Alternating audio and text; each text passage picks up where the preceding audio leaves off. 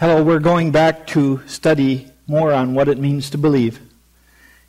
I want to take you through a series of scriptures in this lesson that will help you identify some of the characteristics of when believing is taking place.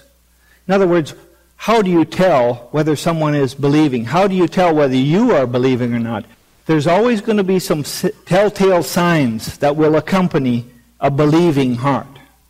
And I want to go through a few of those so that we get an idea of what we are looking for and what we are actually talking about when we say believing God.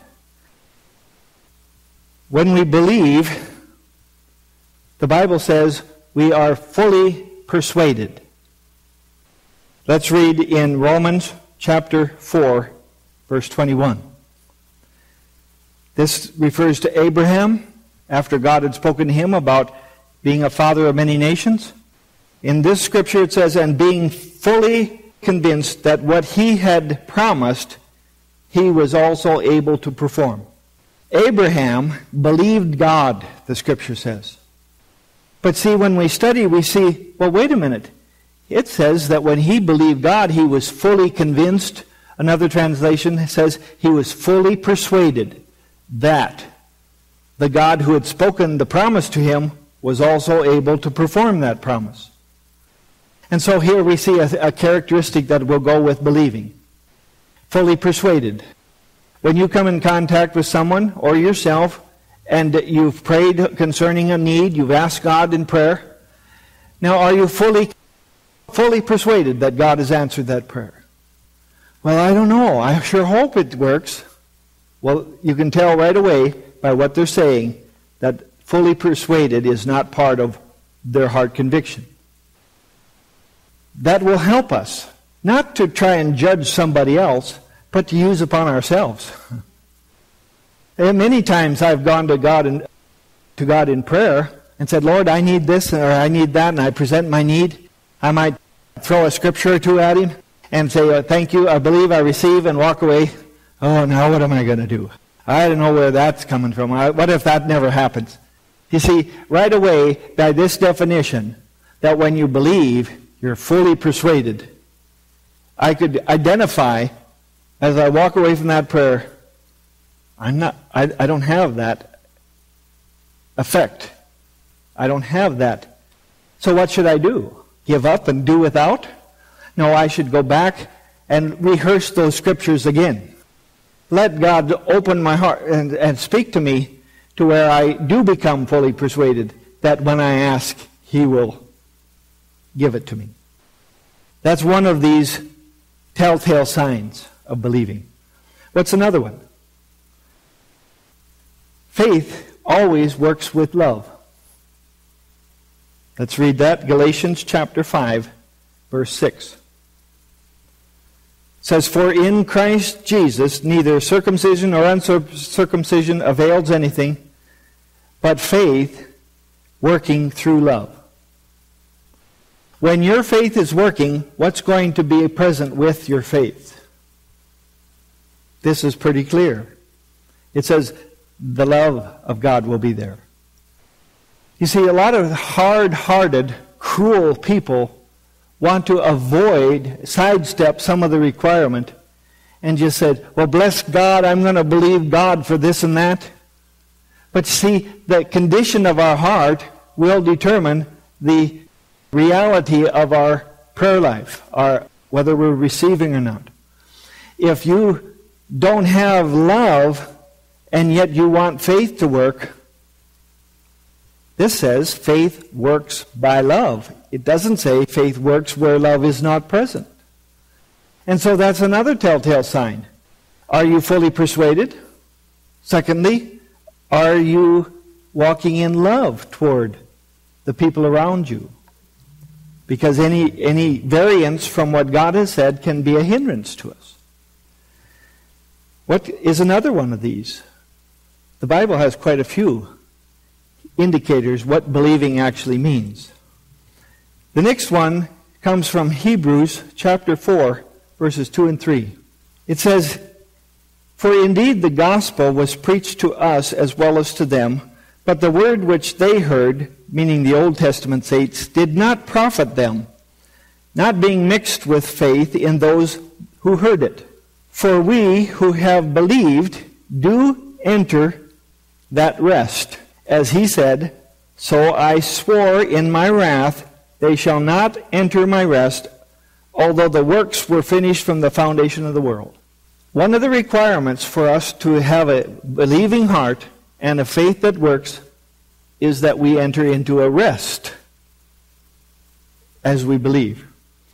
You see, if you are actually believing God has answered your prayer, you don't have to work it out yourself. You don't have to try and make it come to pass.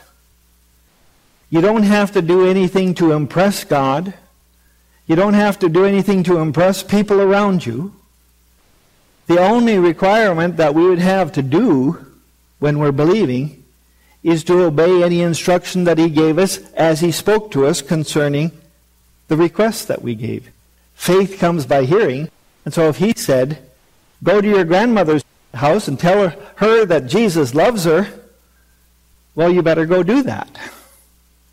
But you don't have to do any other thing to impress God or gain His favor, because when you believe, you enter into rest.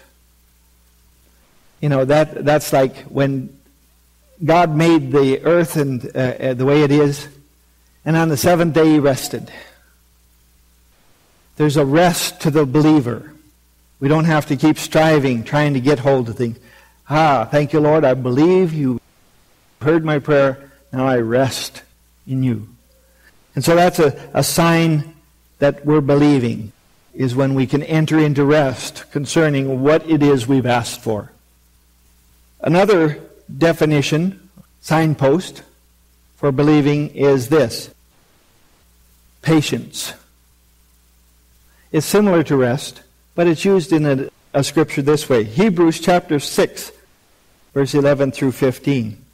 It says, and we desire that each one of you show the same diligence to the full assurance of hope until the end, that you do not become sluggish, but imitate those who through faith and patience inherit the promises. He put those two things together. Through faith and patience inherit the promises.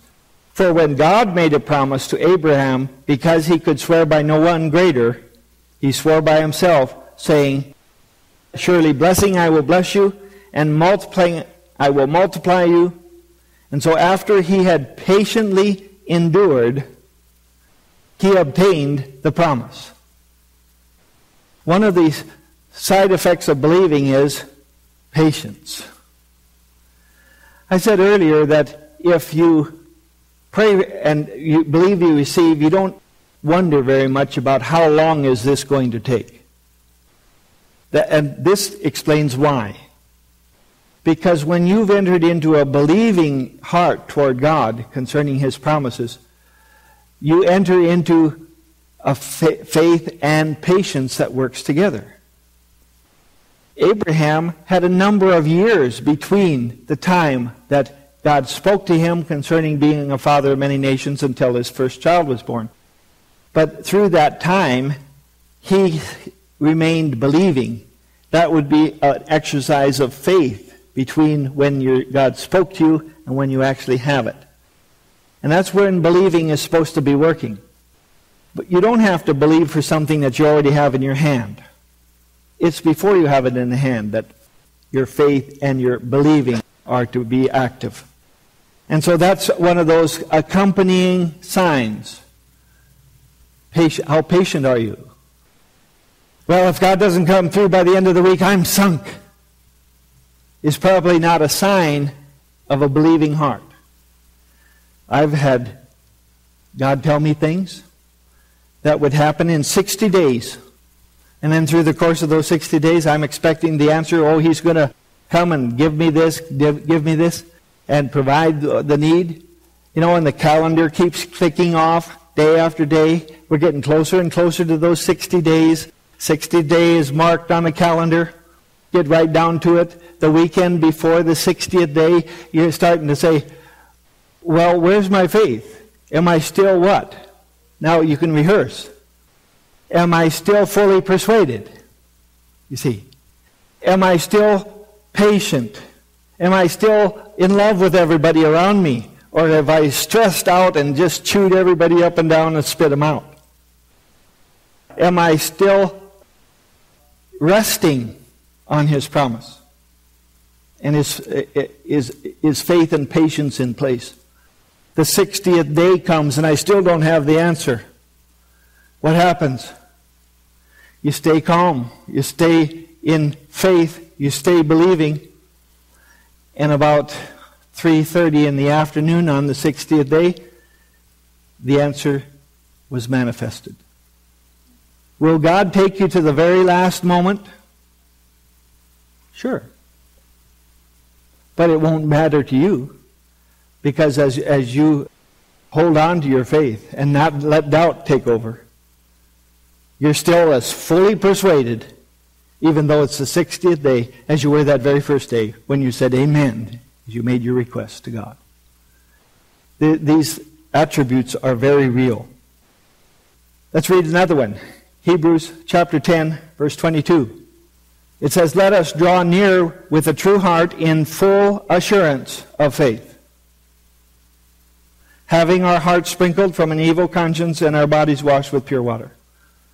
This says that when faith is present, when believing and acting on that faith is present, that you are what? You have full assurance of your faith.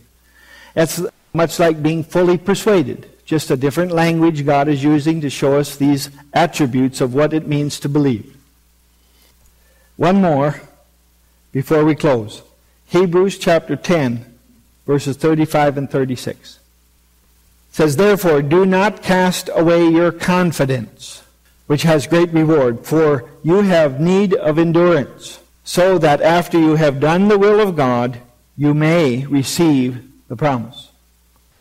This one gives you quite a bit of what is going on in your life between the time you said amen after the request and that having the answer in your hand. Don't cast away your confidence. In other words, your confidence is there because you've got God's word on the subject and faith has come to you. He says, don't cast that away. Hold on to your confidence that God is answering your prayer. And then he also says that you have to endure some things. You notice that? Endure. We don't like to think that we have to have endurance, but it's part of what happens here on this earth. And then another phrase that is important, it says, "And after having done the will of God." Again, I want to say to you, if He's telling you to do something, then you must do that as part of your faith process. Doing the will of God. Then it says, after that, you shall obtain the promise.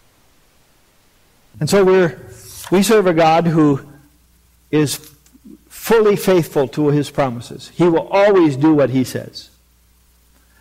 But we also are human beings with a tendency toward human weaknesses. We can doubt. We can throw our confidence out the window and let worry take over and say, oh, what are we going to do? And start pulling your hair. But He's saying don't do those things. Let faith and the accompanying attributes that go with your believing, keep them in place, and you're fully assured, full confidence that you'll have what you ask for. That is some of the attributes of what it means to believe. Let's pray. Father, we are grateful that you have given us enough in your word that we might come to a full understanding of our part of this believing promise. Lord, help us to be honest with ourselves. Help us to look in the mirror and dare ask ourselves, do we have these accompanying attributes when we want to quickly proclaim that I'm believing God for something? Lord, help us and we'll give you the glory.